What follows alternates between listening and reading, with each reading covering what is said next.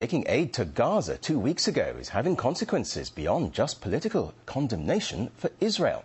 Celebrities are cancelling concerts, companies are taking their money elsewhere, and trade unions want a rejection of Israeli goods. RT's Paula Sleer looks at the backlash. Thousands take to the streets against Israel's attack on an aid flotilla, in which 9 were shot dead.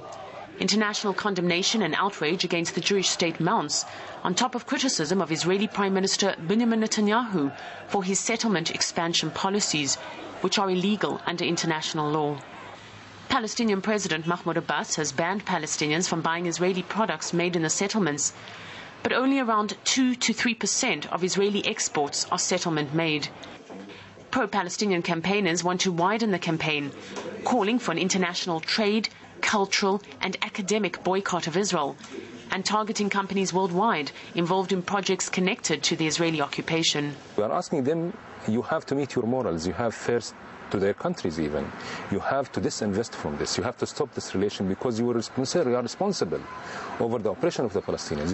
Eyal Cohen is miserable. For weeks he's been looking forward to the Pixies rock concert.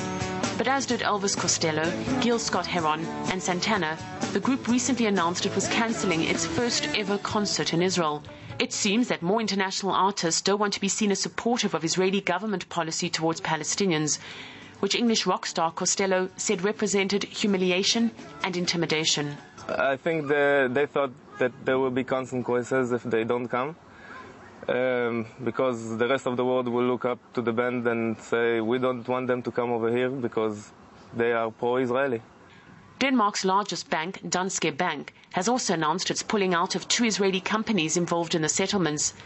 Elbit Systems provides surveillance equipment for the separation wall, and Africa Israel builds Jewish houses in the West Bank. Neither company would talk to us on camera.